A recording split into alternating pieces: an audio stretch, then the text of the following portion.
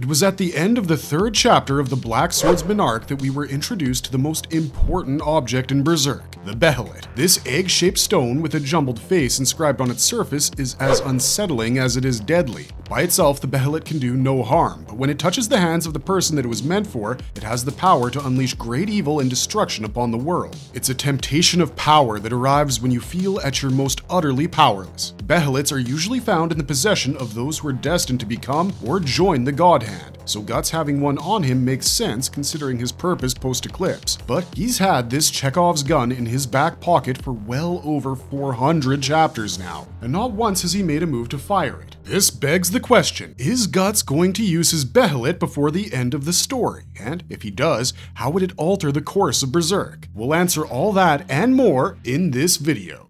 Guts' Behelit. When, how, and why he acquired it. The when and how of how Guts got his Behelit are related to one another, so let's start with the why. The reason Guts picked up a Behelit of his own is because he knew that this egg charm was somehow connected to his arch nemesis, the God Hand. He thought it was weird when he was introduced to it, not in the 3rd chapter of the Black Swordsman arc, but on his 2nd morning as a falcon. Chronologically, Guts saw a Behelit for the first time in the Golden Age Part 8 dangling from Griffith's neck. The falcon told him that it was a good luck charm he bought from a fortune teller which would supposedly give him the world in exchange for his flesh. But what really creeped out Guts was the fact that the egg's eyes could open. He had no idea that it would change his life back then, but he should have picked up on it during his first battle with Nosferatu's Zod. The Immortal One took one look at Griffith's neckpiece and backed off, but not before telling Guts that an inescapable death was about to visit. When the falcon recovered from his injuries, Guts informed him that the Behelit was the reason they were still alive, and Griffith took that to mean that it was an actual good luck charm. That explanation fit the events at the time, so Guts didn't question things further, but his mind went into overdrive a year later when he saw the Behelit in Griffith's hand at the beginning of the eclipse. It was extremely odd that this object was in that place at that time, because Guts was sure Griffith didn't have it on him when they rescued him. And he wasn't wrong. The fallen falcon lost his Behelit shortly after he was put under the care of the Tower of Rebirth's jailer, and he hadn't seen it in over a year. Now it was dangling from Griffith's left arm, and its shape was different from what Guts recalled. The Behelit he remembered had a misshapen face adorning its surface, and its eyes would remain closed unless someone tried to touch it or stared at it for too long. Now its shape was in the proper alignment of a human face, and its eyes were wide open and leaking tears of blood. That happened at the exact moment the world changed, so Guts suspected the Behelit was responsible for it. And then, the God Hand showed up and pretty much confirmed this theory. They explained that the reason Griffith and his falcons were inside the eclipse interstice was because he used his Crimson Behelit to call them. They didn't explain the exact mechanics of how this calling works,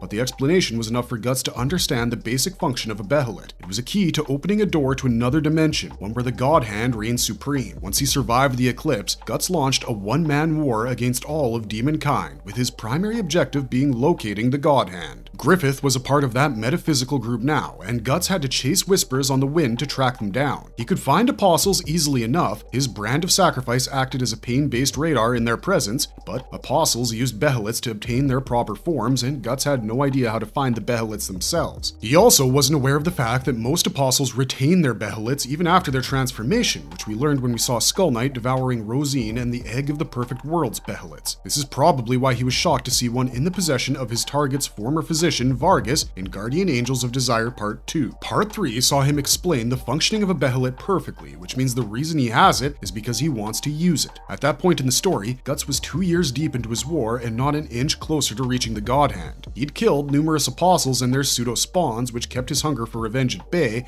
but nothing would satisfy it until he reached Griffith, aka the newest member of the God Hand, Femto. He knew he needed a Behelit to open the door to such an interstice, and it was during his hunt for the Slug Count that he finally acquired a key of his own. In exchange for saving his life from the Count's pseudo-apostle Zondark, Guts confiscated Vargas's Behelit. He saw it being put to use in Part 4 of that same mini-arc, but he was too caught up in his own mirth to process what led to its activation. He only realized it was crying when Puck drew his attention to it, and his brand started reacting to the God Hand's presence. On that particular occasion, Guts was too beat up and consumed with getting his lick back from Griffith to notice the finer details of a reincarnation ceremony. But he was conscious enough to take the Behelit with him and keep it until he understood how to use it. That understanding came to him in chapter 202, but it was attached to yet another roadblock.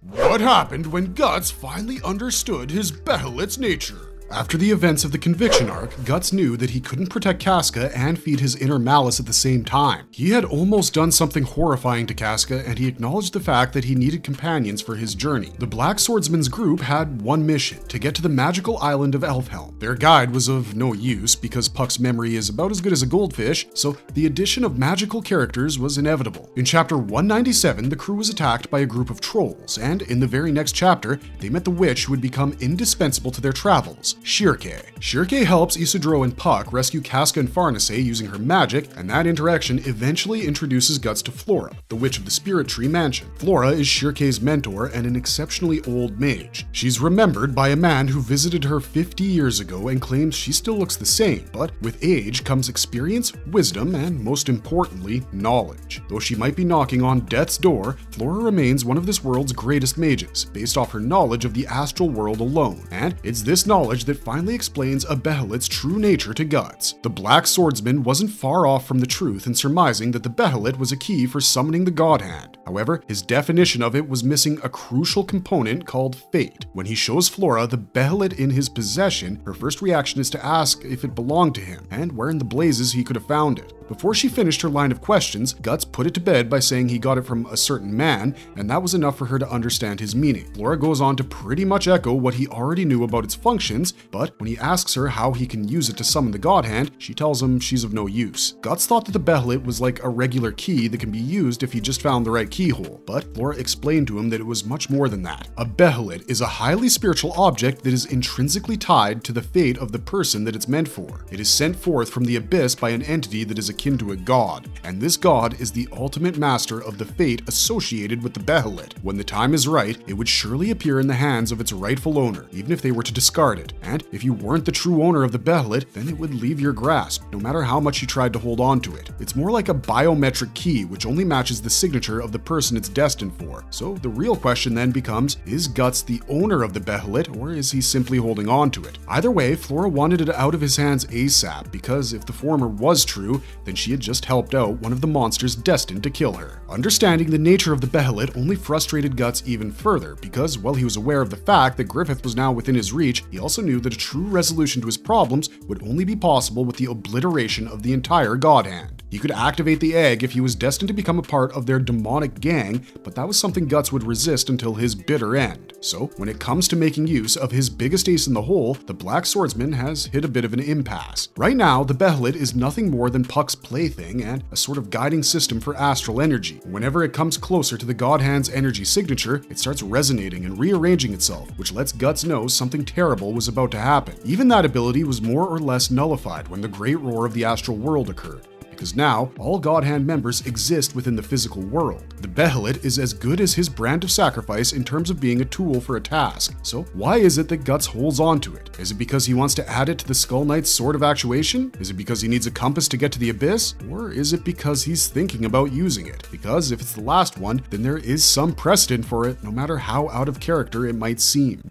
Will Guts actually use the Behelit? What will happen if he does? Let's get one thing clear before we enter speculation country over here. Guts is probably never going to use the Behelit to gain power. This isn't just because of the kind of man he is, it's also because the God Hand has flat out stated the same thing. In Guardian Angels of Desire Part 5, Guts impresses his adversaries with his inhuman tolerance for punishment and pain. When a branded individual comes anywhere near a God Hand, the pain generated by that person's brand of sacrifice is so intense that it can even take their life. Guts resisted all of that and got a swing off on Griffith, which was utterly unprecedented for the titular angels. Slan is especially enamored by Guts' fighting spirit and wishes that he could join them, but Conrad points out that Guts hasn't been ordained by causality, so he can never become one of them. It was a throwaway statement when Miura was penning the Black Swordsman arc, we're sure, but it holds a lot of weight in the grand scheme of things. Because what Conrad basically meant was that Guts wasn't fated to become a demon, hence he couldn't use a Behelit. But here's the thing, while the God Hand can predict most of the future, they can't predict all of it. And even then, there's no guarantee that the fate that they present to someone will be accepted by them, especially if they're extremely willful. Fate isn't something that's thrust upon a person, they always have a choice to either give into it or struggle against it. Even if one God Hand member thinks Guts isn't destined to join them, that truth itself can change if he changes as a person. Guts Guts is proven to be a leaping fish capable of breaching the causal current. And more than that, the Black Swordsman has a personal recruiter watching his every move from the astral world at all times. Slan has tried to get Guts to use his Behelit on at least one occasion. When she met him in Clip-Off, she told Guts that she'd been keeping tabs on him since the eclipse, and she really liked what he had shown her. Slan tortured Guts with her superior body, and then taunted him into using the Behelit to gain similar power to him. They were interrupted by the arrival of Skull Knight, who gave Guts a crucial assist in getting rid of the false goddess. But her taunts actually revealed something to us. The Behelit at Guts' side most likely belongs to him. And what sort of solidifies this idea in our minds is chapter 373. Let me ask you something. Don't you think it's odd that Guts still has Betchy on him? I mean, sure, it's not something he can easily lose considering it's one of his greatest assets, but why hasn't it been called by its real owner yet? Like Flora explained in chapter 202, Behelits were sure to leave their possessor's hand at the exact moment in which their owners craved power. Apostles are born every other day on planet Earth, it feels like. Just take a look at how many of them have become a part of Griffith's reborn Band of the Falcon. It seems likely that every single apostle in the world was under his command, and any new ones would rush to join him as well. So how come Guts' Behelit is still with him? It's been a solid year since he acquired it. Surely it would have left his grasp if he wasn't meant to use it. Because it hasn't, we refuse to rule out the possibility that it is his, and if it really is,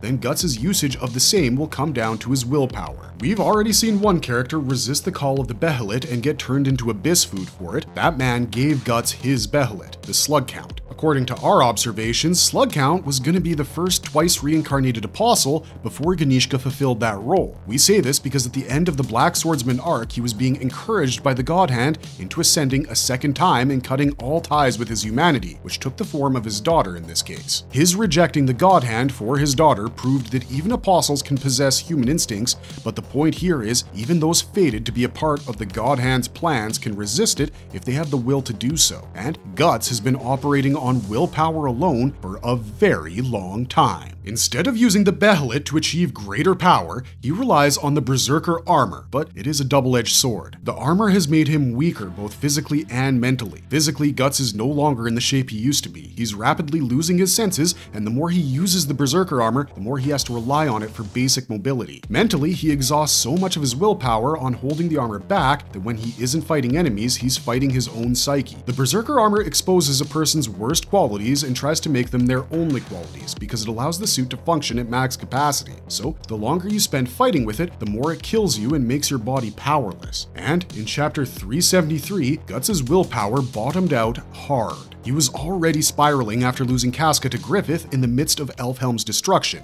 and the only thing that he wanted was power. His Beast of Darkness is a manifestation of the version of himself that Guts sees as being most powerful, but its strength is contingent on his malice. The Beast has tried to get Guts to become like Griffith even before its hold over him was intensified by the Berserker armor, and after Griffith broke Guts' mind by escaping Elfhelm with Casca, the Beast has broken free of its chains. In chapter 373, it taunts Guts for his condition and rightly recognizes his most desperate desire, to gain more power. It tells him that it will give him all the power he needs if he surrenders himself, and this statement is connected to the Berserker armor. But what if it wasn't? What if the Beast was referring to the Behelit in Guts' supply pouch? And what if the Black Swordsman finally gives up trying to prove humanity's superiority over demons and accepts reality for what it was? Right now, Guts has been relieved of his armor, so there's no danger of him going berserk as soon as he regains consciousness, but the same cannot be said for his decision on what's to be done with the Behelit in his possession. If Guts does decide to use it to gain power, he already has his sacrifices lined up. He used to deny his bonds in his younger years because he knew nothing but loneliness. However, with the passage of time, he's come to recognize his new comrades as family, and sacrificing them in exchange for strength would be out of character for Guts, but not the Black Swordsman. The Black Swordsman is consumed by a single thought, and that is the annihilation of his enemies. He's willing to take every shortcut available to him, no matter how life-threatening it might be,